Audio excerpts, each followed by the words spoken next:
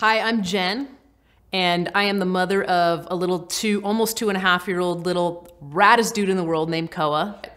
So as far as keeping Koa's diagnosis a secret, we didn't keep it a secret, even from like day one from getting the NIPT results, because we needed support from family, and we got to tell people. I mean, why wouldn't you?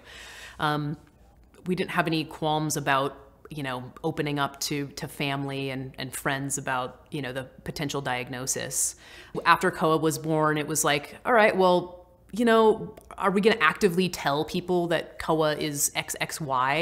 And we were like, no, that's Koa's story to tell. It's like private information. So we thought it's Koa's story. But he's an infant, and now he's 2, and he can't tell his own story. And so we completely shifted our mindset with that soon after he was born, and we started advocating for him and speaking up. And anytime we could potentially even just talk about it with somebody, even if it was somebody new who we just met that day, we would open up about what XXY was.